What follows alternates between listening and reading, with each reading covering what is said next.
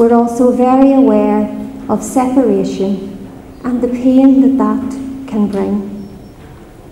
Yet we are confident that we will meet Edwin again.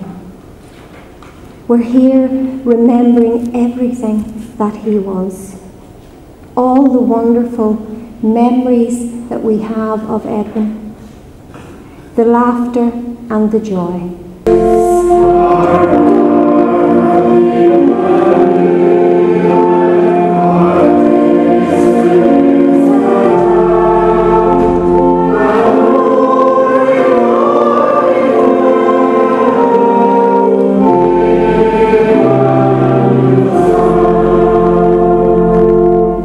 Psalm 23, one of our Papa's favorites.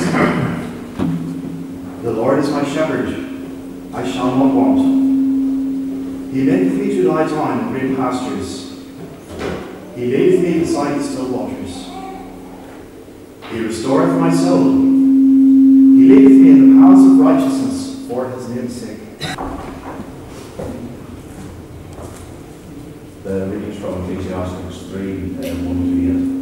A time for everything. There is a time for everything, and a season for every activity under heaven. A time to be born, and a time to die. A time to plant, and a time to uproot. A time to kill, and a time to heal. A time to tear down, and a time to build.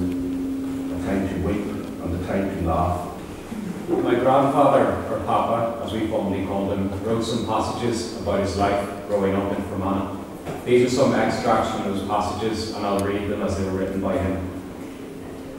I was born on the 22nd of July 1918 at Corradreen in West Florence-Court, County Fermanagh.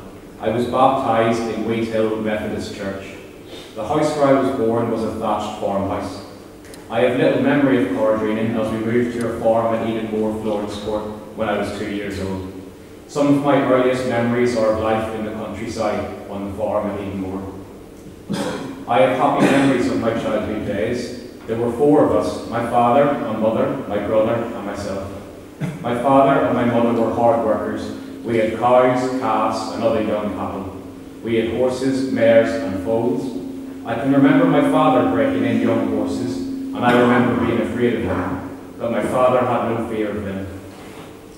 There were no tractors in those days. All the ploughing and mowing was done by horses, and men had to do the work with scythes, spades, shovels, rakes and hay forks. When I went to Drumminskill School, I had to walk about 1.5 miles in barefoot. We had to bring our lunch to school, and the parents of children had to bring turf for the school fire.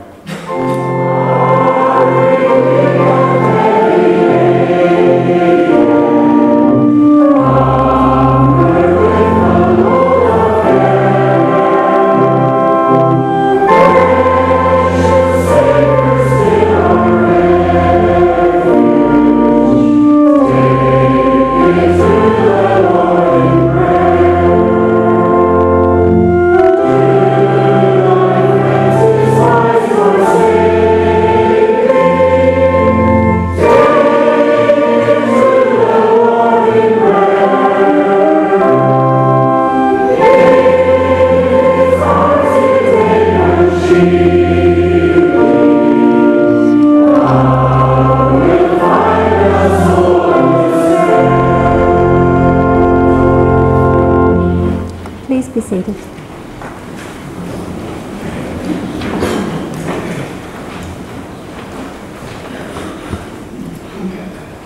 Although today is a sad day, it's also a day to remember and celebrate and give thanks for the life of Edwin Andrew Elliott, Papa as we know he was called. A life well lived, a long life. However, we also realise no matter how long that life is, when the time comes, we're never quite ready to say goodbye. But Edwin did have a good life. We've heard he was a wonderful husband, one of a kind who I was told in the 70 years of marriage never raised his voice. And even after 70 years together, noticed when his wife got her hair done. I was there the day in hospital when Vonnie walked in and Edwin opened his eyes and said, "You've got your hair done."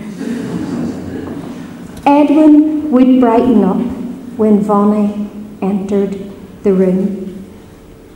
He was a loving father, a grandfather, great-grandfather, father-in-law, and he was loved by all those around him. It was evident to see that. It was a house filled with love.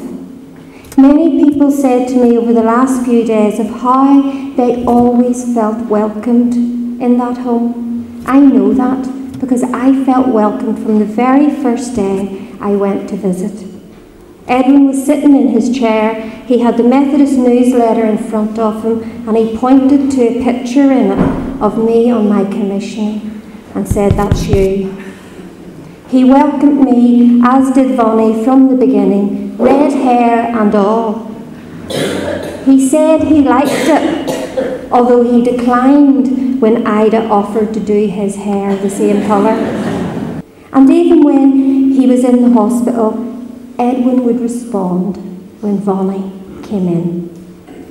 A funny story is when Vonnie told us she thought she heard a noise in the house. She got up with her stick in hand to investigate. And Lorraine and I were talking about what she would do if someone came in. And Lorraine said, "I wouldn't like to meet that lady with a stick in her hand." And we heard a giggle come from the bed, and Edwin started laughing. He had been listening to it all. Now Alicia, one of Edwin's granddaughters, is going to bring a poem entitled "Miss Me, but Let Me Go." Miss me, but let me go. When I come to the end of the road and the sun has set for me, I want no tears in a gloom-filled room. Why cry for a soul set free? Miss me a little, but not for long, and not with your head bowed low. Remember the love that we once shared. Miss me, but let me go. For this is a journey we all must take, and each must go alone. It's all a part of the Master's plan, a step on the road to home. When you're lonely and sick at heart, go to your friends that we know, and bury your sorrows in doing good works. Miss me, but let me go.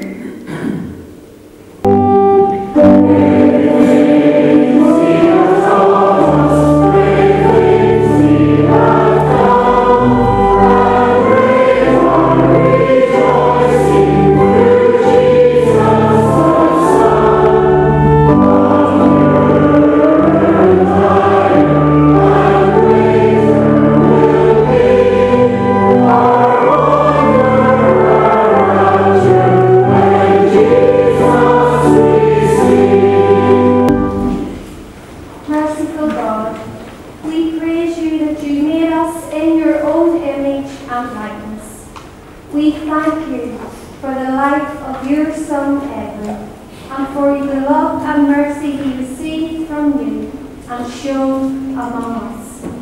And it is into your loving arms of mercy and grace that we commend Edwin, into the joy of your everlasting peace. For it is in you that we put our trust. In Jesus Christ our Lord.